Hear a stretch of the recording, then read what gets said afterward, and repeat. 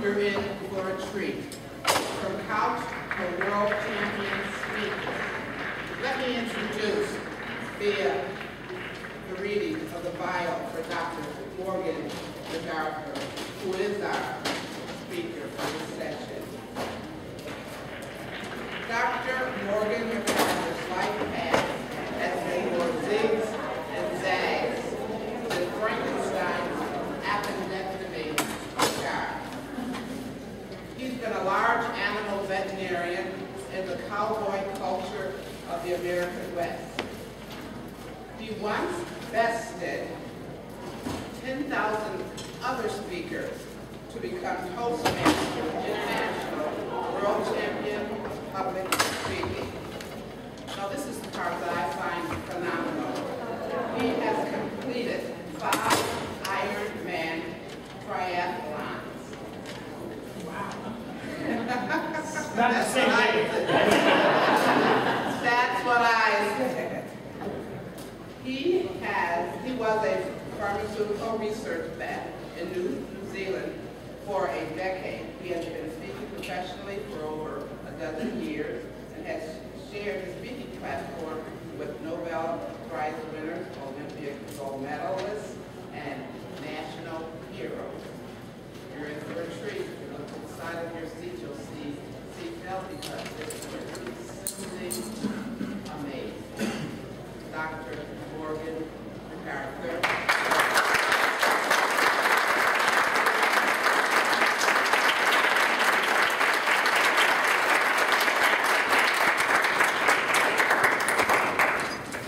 Thank you, friends. It's great to be here. I have to tell you I'm here because of a guy I dislike. And it has nothing to do with District 30. You won't know him by name. Jerry Evans asked me to describe the arc of my Toastmasters career to becoming world champion. And I'll do just that. And I'll invite questions. This all has to be a conversation as we go along. But the man that really propelled me to Toastmasters was a guy I didn't like. His name was Scott McGregor. We were practicing veterinarians in Idaho Falls, Idaho, a place you almost can't get to from anywhere else in the world. And we would find ourselves occasionally talking to farming and ranching clients. As was pointed out, I'm a large animal veterinarian. Some of you will look at me like, well, what does that mean? And I always carry with me a business card for a large animal veterinarian. We're all familiar with the doctor's version of this. You know, there's no sound in the world as loud as the snap of the latex exam glove. Regardless of gender, that region is tender. Well, my glove just happens to be considerably larger. Anyway, so we're large animal veterinarians in Idaho Falls, Idaho, and we're asked to give seminars to our farming and ranching customers about exciting subjects like calf diarrhea or first aid for horses, the kind of stuff that puts you right on the edge of your seat, right? Well, I was on the edge of my seat all the time because I hated the notion of giving a speech. I was scared to death. And I was in partnership in the veterinary practice with a guy I didn't like, and who, before he became a veterinarian, was a high school mathematics teacher. So he was accustomed to addressing the most difficult audience of all, which is the adolescent male, who, as we all know, every 7 seconds, that adolescent male, his thoughts turn to something sexual.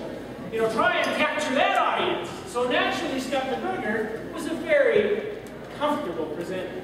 He's comfortable, I don't like him, I can't have him be better than me. Testosterone is a powerful hormone. And so I sought an answer to my problem. And you know, the old saying is, when the student is ready, the teacher appears. I couldn't have planned it any better.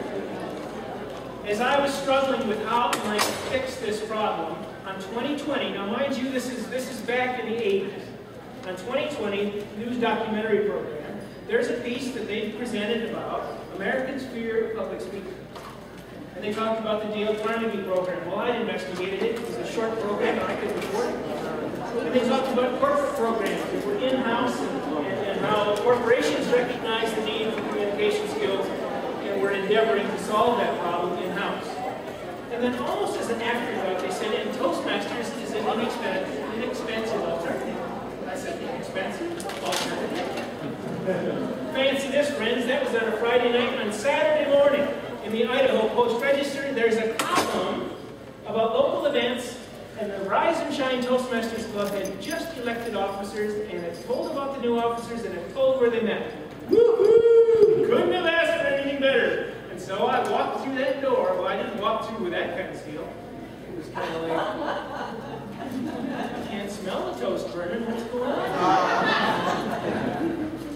And the first guy to greet me at the door was a man named Marvin Klein. Now, Marvin would be significant throughout this arc that I'm going to describe. Marvin was the very first man to meet me, and he was larger than life and full of enthusiasm, past international director for Toastmasters International, which meant absolutely nothing to me because I knew nothing about this organization. But he was regarded in the community as Mr. Toastmaster.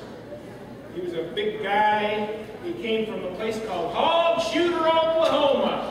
Hi, welcome to Toastmasters. And we were off to the races. You know, Toastmasters has got this program called Moments of Truth. And Marvin Klein, before that program was even implemented, was the embodiment of Moments of Truth. I mean, it could have gone either way. As we all know from having walked into our first Toastmasters meeting, whatever propels us through that door, you know that it's going to be make or break by that first experience. Well, Marvin made it for me. So we were off to the races. Now, I've identified that I had a need. I was scared of public speaking. I was working with a guy I didn't like who was better than me, and I could not stand to be second best to Scott McArthur. And Toastmasters was going to create the perfect storm. The perfect storm was this. There was more of an issue in the background than just that.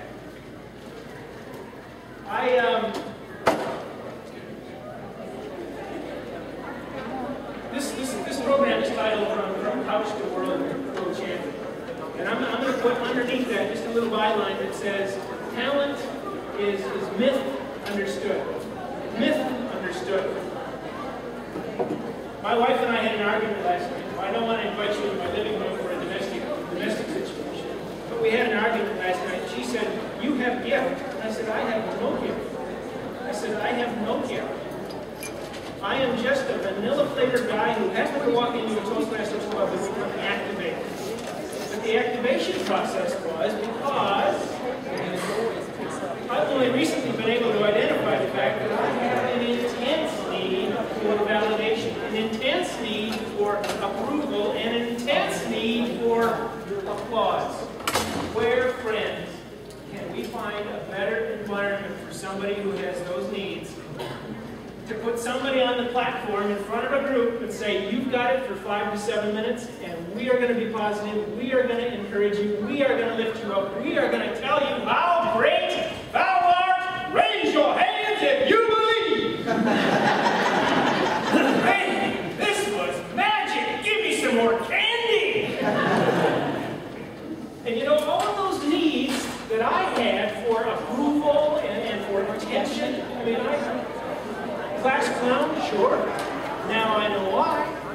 You know, somehow I needed validation from other people that I couldn't give to myself.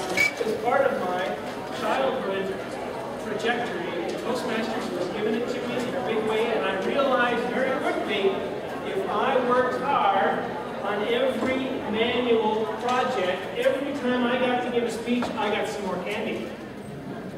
I got the best speaker pencil every time for those 10 speeches, and it was just coming on thick and fast.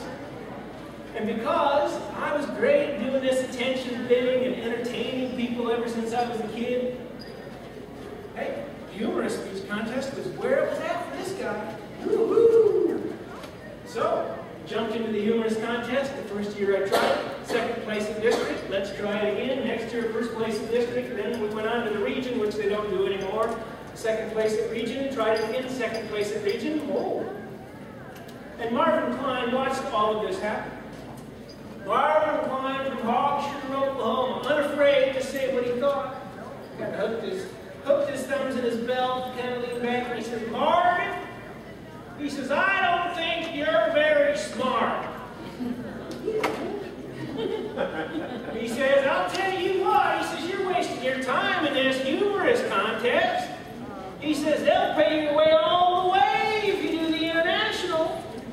And I thought to myself, that's the serious speech contest, Marvin. I'm a funny guy. But I thought about it. And then he followed up and he said, you know, this was 1990. And Marvin had just returned from the international contest in Dallas, Texas. He came back and he says, you know, he says, I saw a young man win the international speech contest this year, the World Championship of Public Speaking, and he said, you remind me a lot of you. And then Marvin said, I believe you can do it. He believed in me, and maybe I didn't believe in me, but I gave Marvin sufficient credibility that maybe it was possible. There was just one problem. In District 15, where I was hailing from, which was all of the state of Utah, the southern part of Idaho, and a sliver of Oregon, and a sliver of Wyoming, there was one problem. And it was a guy named John Howard. John Howard was a legend in District 15. As a matter of fact, he was a legend in the International Speech Contest. He had been to the final. The final 5 times. They started? 5 times he'd run that gauntlet and gotten on that big stage, and he nearly rang the bell in 1988 in second place. But you know what? You were never going to get past John Howard. And I knew it. And yet, I tried. With Marvin's urging and the support of my club, I tried. And boy, did I take a beating.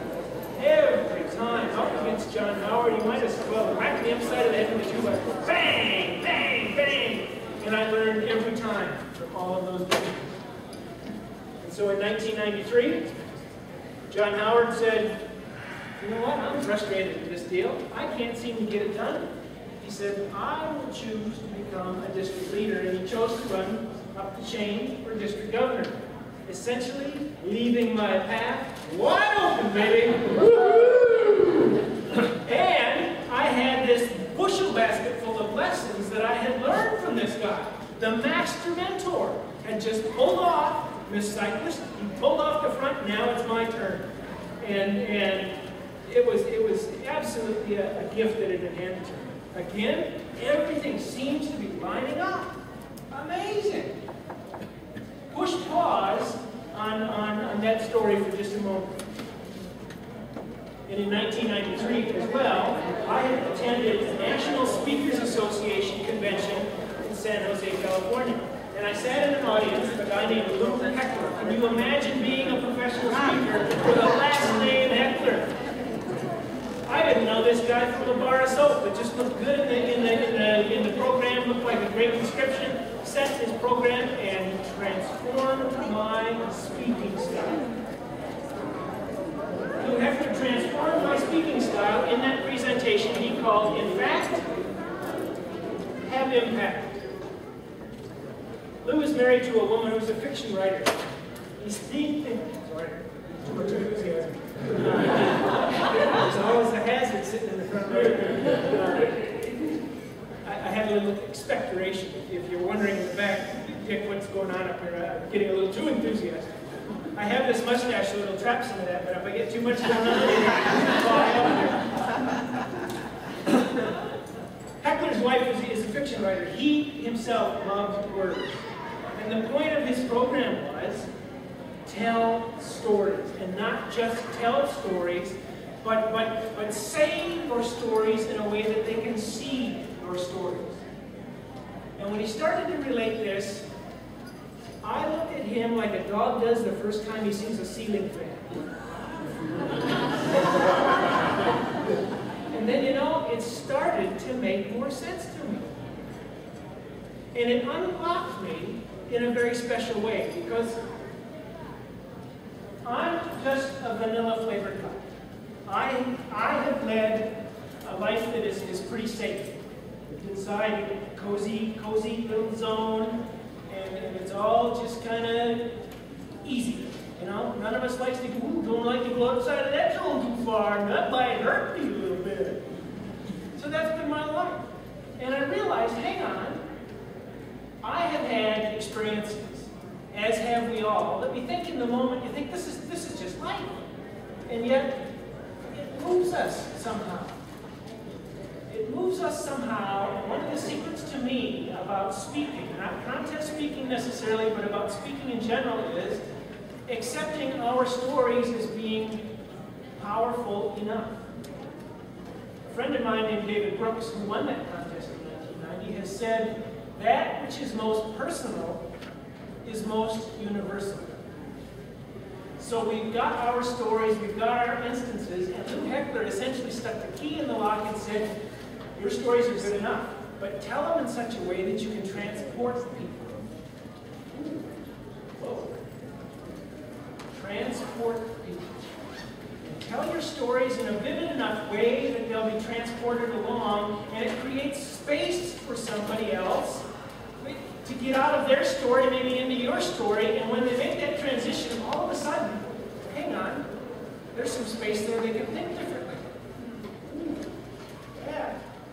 And so I walked out of that session with stretch marks around my ears. You know? This is not a receding hairline, this is just too much knowledge in the brain. I walked out of that session and I thought, wait a second, from here on out, I'm going to tell stories in such a way that maybe people can see things a little bit differently. So, the contest run has begun in 1993. John Howard has pulled out of my way, and I'm free. I'm free to do what I need to do. So district contest comes and goes, and then it's time for the region contest, which this year, in 1993, is in Oakland, California for Region 1. And I had a story that I just loved. And I thought, I'm kind of pumped about this deal. It was a speech called Driven to Dream. And the story starts with I won't share the speech because it's been so long ago now I can't remember it. But I can remember the gist of it. Sitting at breakfast one morning in Idaho Falls, and comes a knock at the back door early in the morning, and it's a friend that I hadn't seen for a long, long time, a guy named Henry Shafton. Henry used to be a rancher, but now he was a long-haul truck driver. Great to see him, hadn't seen him for a long time. As you welcome somebody like that into your home, don't you? You say, man, it's great to see you. Tell me what you've been up to. But you know what? He looked tired. He looked like he had been dragged through a knothole in a picket fence backwards. I mean, his hair was messy, his bloodshot eyes. He was really tired. And he said, you know what, I've got a bit of a problem. He said, I am due in Canada tomorrow morning, which was a 12-hour drive from where we work. And he said, I can't make it. I cannot make that deadline alone. He said, I need your help. And I looked out that window, and there was a big red Peterbilt tractor trailer driver stock truck thing on the back, and I thought to myself, you need my help. How can I help you?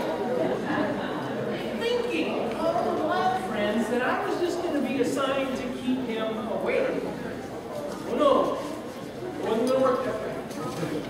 You know, every kid's dream, every young male's dream, is to one day get behind the wheel of one of those jobbies. The speech was titled Driven to Dream, and this was the dream coming true. You know, when this unfolded, I thought nothing of it. You know, this thing just happened. Later on, as a result of being a member of Toastmasters, I realized this is material. So we walk out to this big truck, right? We walk out to the big Peterbilt, and I am just absolutely in awe. It is shiny. There is so much shiny metal in the grill and the front bumper. There is an industrial kitchen right there. Underneath the hood is an engine that is as big as a bathtub. There are so many tires on this truck that my dog Had to call a committee to mark his territory. Behind the sleeper cabs, there are two shiny chrome exhaust stacks that stab into the slipstream as they reach for the sky. Henry said, climb up inside. And I slid into that seat, and it's like a lazy boy. Ooh. The dash looks like an airplane cockpit, right? Switches, gauges, lights, radios, CD radio. Got a steering wheel big as a mountain bike tire. Shifter, 18 speeds. You know, you got pedals on the floor that are big enough for like a size 20 shoe. Everything about a Peterbilt truck is big, right? There, one story above the asphalt was the shiny symbol of my dream.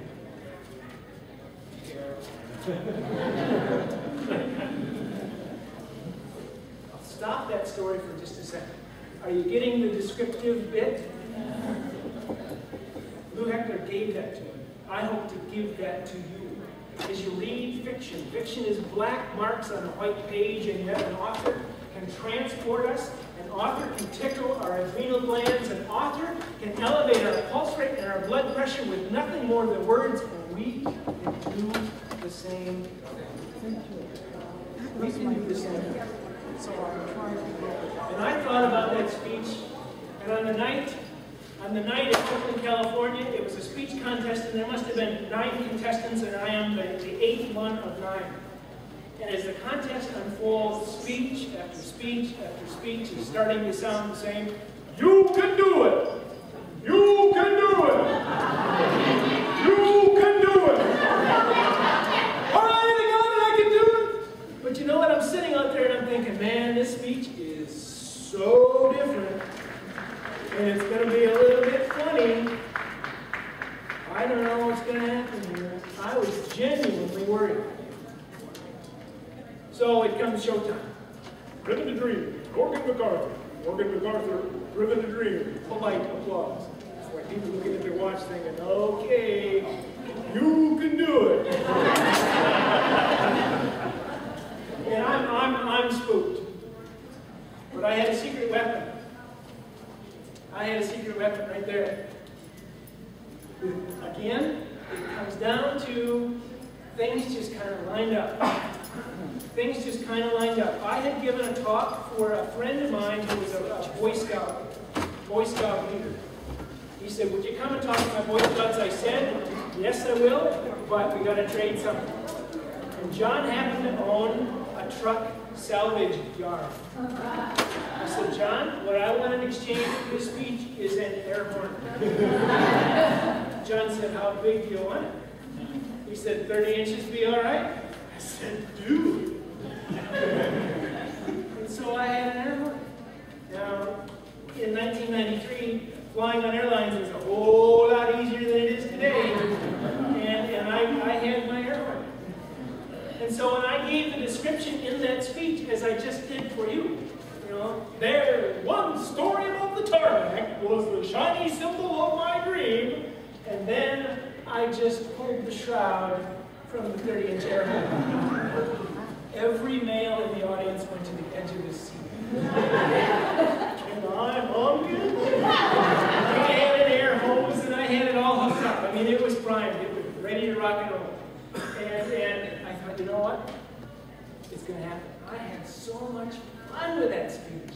And it was a hoot, and when I honked the horn, it woke everybody up. Look, Stan Stills, who's no longer with Toastmasters, was a representative from World Headquarters, and he was sitting on stage, and he was up at the head table, and he was sleeping. That's right, baby, it's my job. Wake him up, shake him up, send him home. I did that with that horn. All I'm saying is, Lou Heckler handed me that gift that says, you know what, bring it alive. Make it come alive. Instead of saying, look, I had a friend show up one day for breakfast, and we went for a little ride in a semi-truck, and I was gone for 24 hours. I had a lot of fun. Bring it alive. Bring it alive. The beauty of the contest is, it's not about the hardware, it's not about the title, it's about the process. It's about looking at stuff and working on stuff and digging up stuff and saying, is this going to work? Is this the most effective it could possibly be? And then reworking it and working it and reworking it and flipping it over and then running it by somebody and they're saying, I don't get that part. And then go back and tear it apart again. Draft after draft after draft. All that for 900 words and for 7.5 minutes. Well, you remember my talking about my friend John Howard. John Howard, who was once my rival and now has become my mentor. Won that contest, right? And now it's on to the big show. Ladies and gentlemen, the big show is going to be in Toronto, Ontario, Canada. World Championship of Public Speaking. What the heck speech am I going to come up with that will top that? Which is always a dilemma. You know, you have to write 3 hit songs to get there. And there's a lot of pressure. And oh, like that one. Oh, no. You can't do it. You've got people in the audience with the script saying, hey, you're doing old material, you're done. You're over.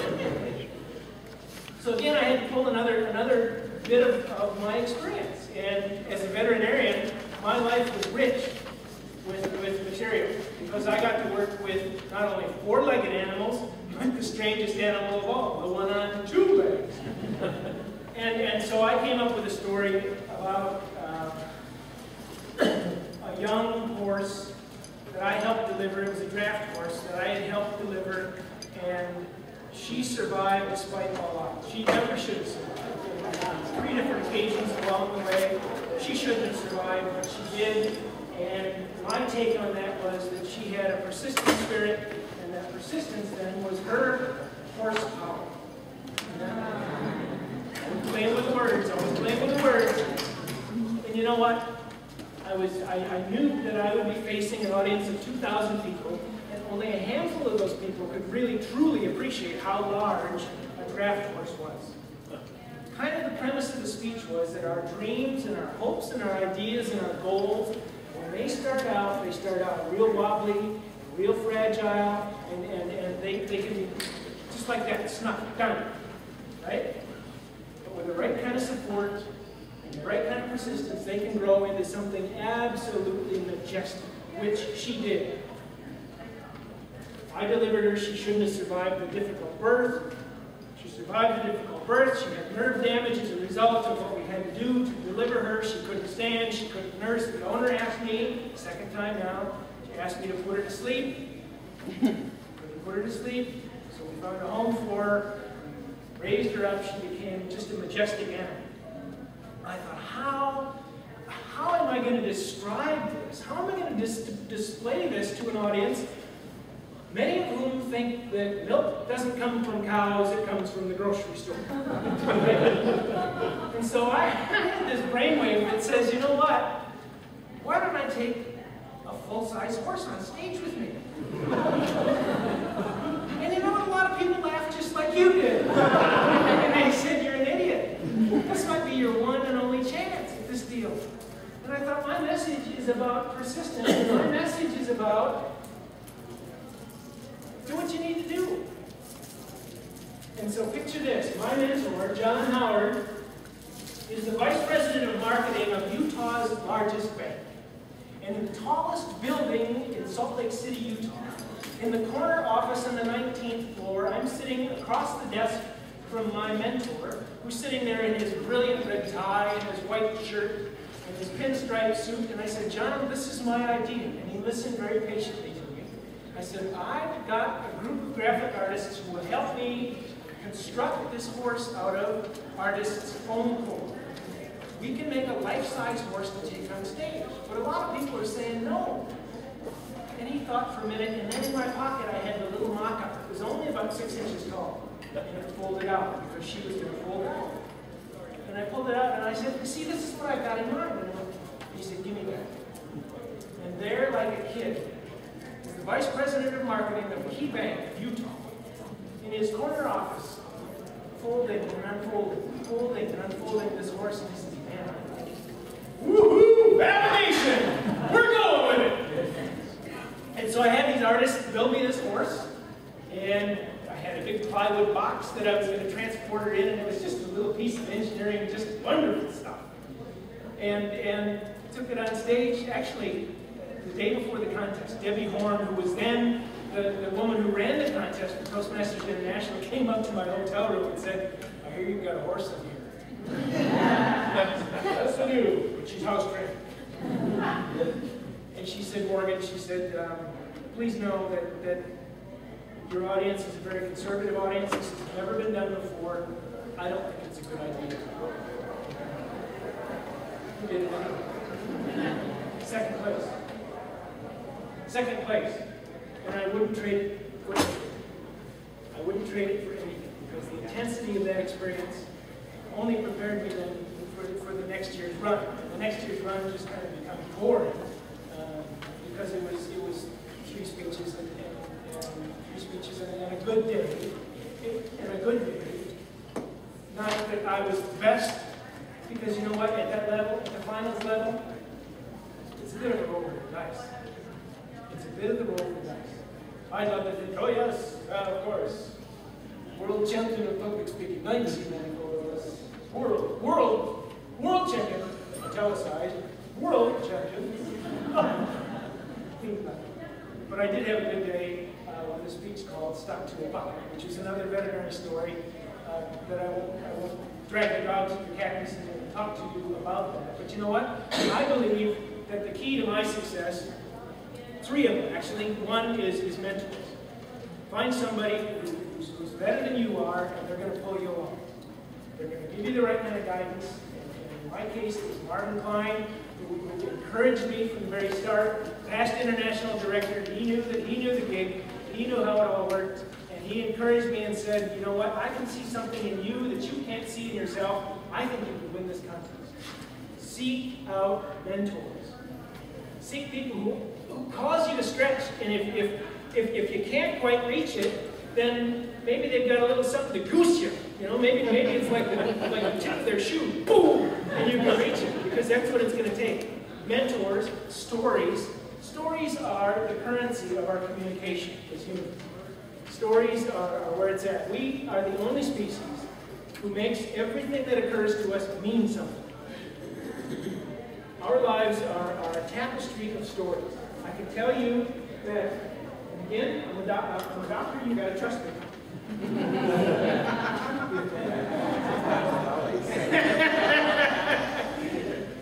Dogs do not tell stories. Oh, somebody always comes up to me afterwards and says, I have a really smart dog.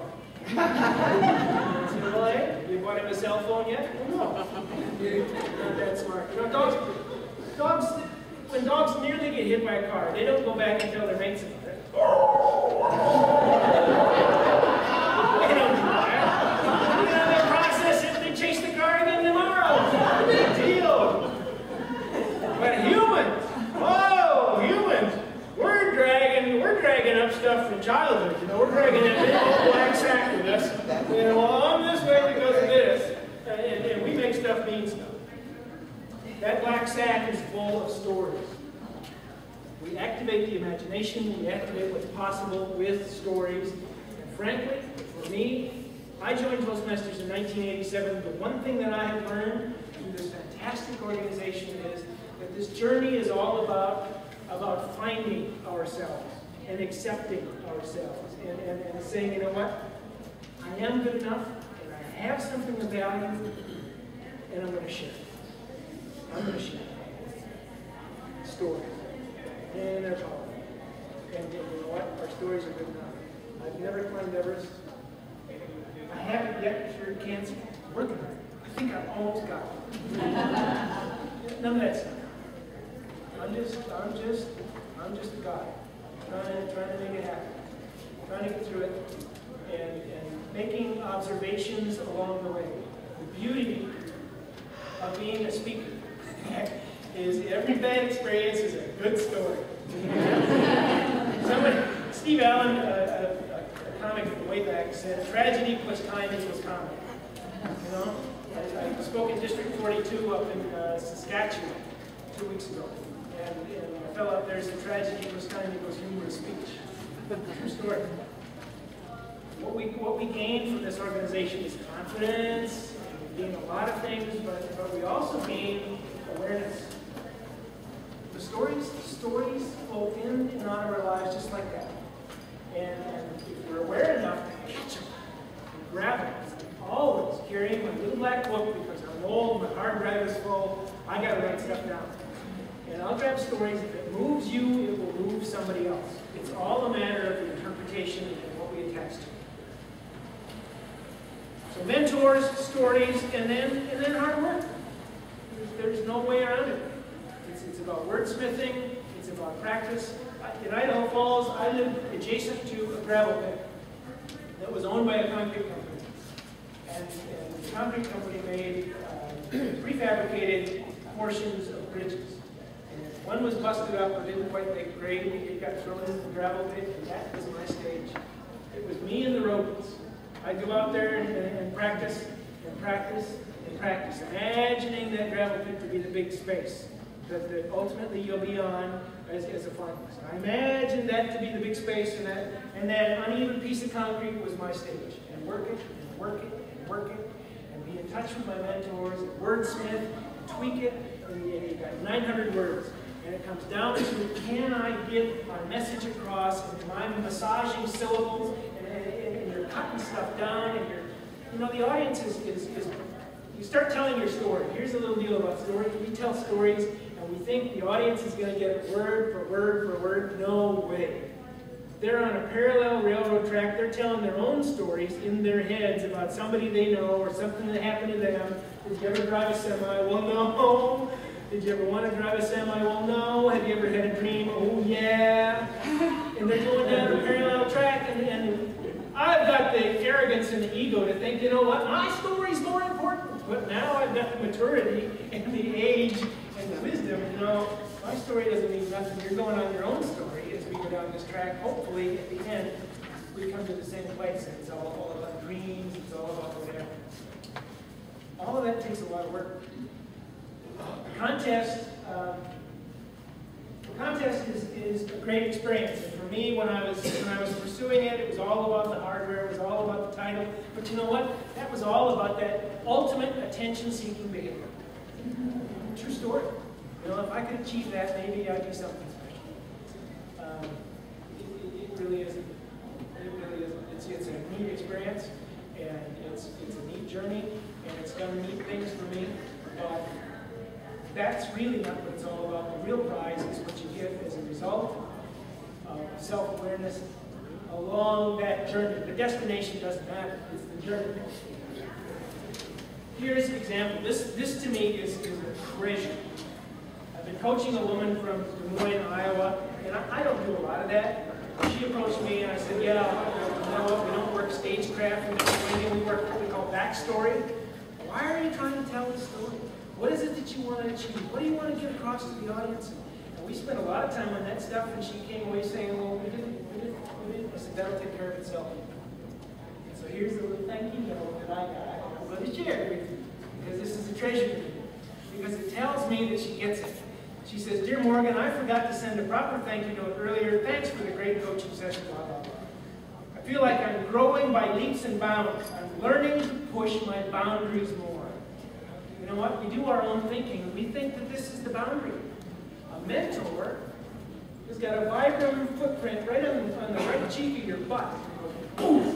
Whoa! Whoa! That's what it's really all about, is to push you out of that zone where you think, well, this is all I can do. And at the end, she said, no matter what happens, I walk away a better speaker. Winner. It sounds cliche. It sounds cliche when you say, you know what, you're all winners tonight. Well, yeah, but there's 3 trophies. No, for the experience and for the investment of yourself and ultimately what you learn along that process, everybody's a winner. Because you're bigger, better, fitter, faster, more aware. It's groovy. I'm going to close my piece with a quote that I had hanging on my wall. There's the pink from the lady in red.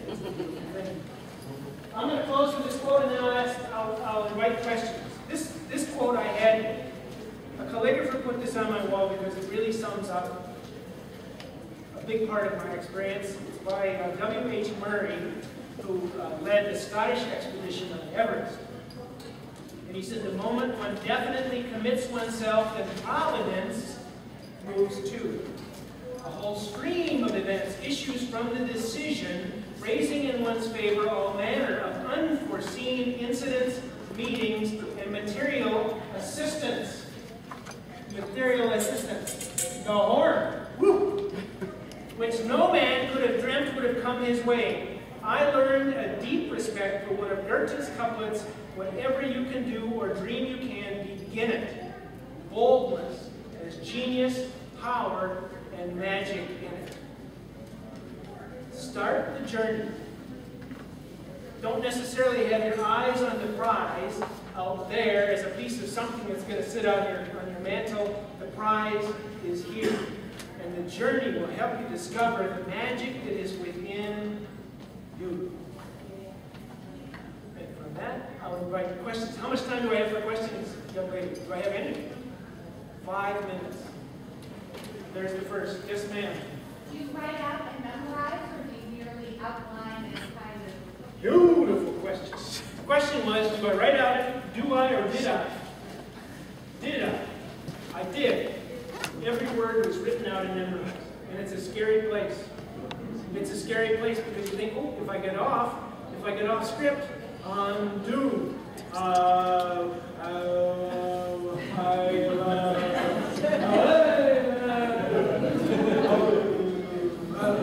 Hoping all the while, come on, maybe. Don't anymore. And part of that is just experience. And I believe, watch the dynamic. The contest, any contest, you've got the speakers who are crisply prepared. Gesturing. It's all going on, right? It's all crisply choreographed and worked and good on you for investing the effort. And then what happens in the interview? Oh man, we're comfortable, pressure's off, we're human, it's all going on. How many times have I watched a contest and said, why don't you do that? Speaking to me is a conversation. It's a conversation on purpose, and it's an amplified conversation. It's not dialogue necessarily, but we get nods, and we know when it's not working because somebody's texting in the back of the room. It's a conversation. We all just want conversation. Think of the dynamic. We're all sitting around, we're having a chat, and then all of a sudden somebody says, and now it's time for the presentation. Whoa, the dynamic changes, doesn't it? I think the shorter we can make that distance between being on the seat and then standing up and being more comfortable, the more it gives us joy. The contest doesn't work that way necessarily, but ultimately, this is where we want to be. Just continuing on your idea, do you write an outline of the speeches you do today, or is it just sort of in the day? My little methodology now, it's always in the back of the envelope. What side of I've got another one in there. But I endeavor for 3 points, and I always want to have a purpose, and I'm not sure I've articulated my purpose. I wanted to articulate today that talent is myth, understood. I'm no different than anybody else. I worked hard at it. A lot of my preparatory work was done when I was misbehaving. The nuns kicked me out of Catholic school after first grade. They said, maybe you're better suited for public school. I was that disruptive, that much of an attention seeker, so I had been working on stuff. True story. Unknowingly, I had been working on stuff long before I hit Toastmasters, and then people said, you've got a gift. And at the time, I didn't realize it. Now I can look back and say, no way. That you guys just activated. You gave me exactly what I wanted, and I am on fire as a result of it. Yes, what's the most important thing? Now, yes,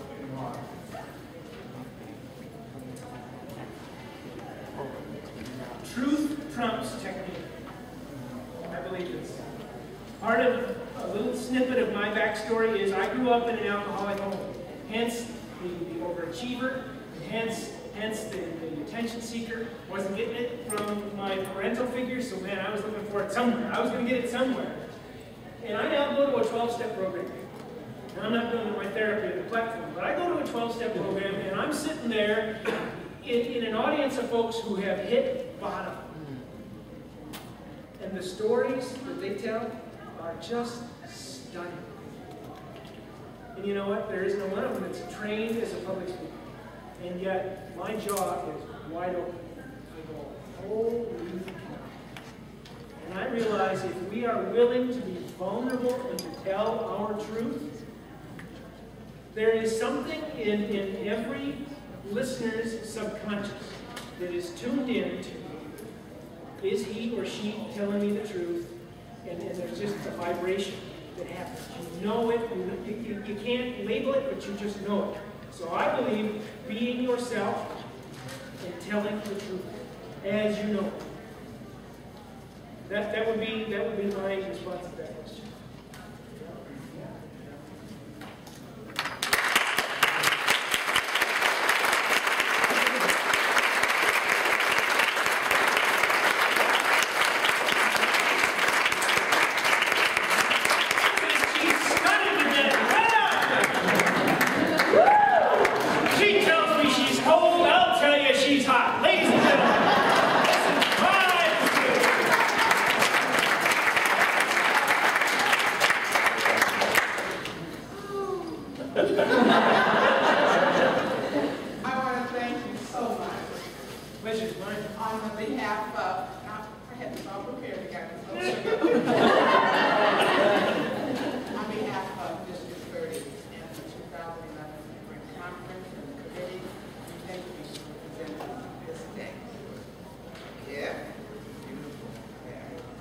It's a thermometer.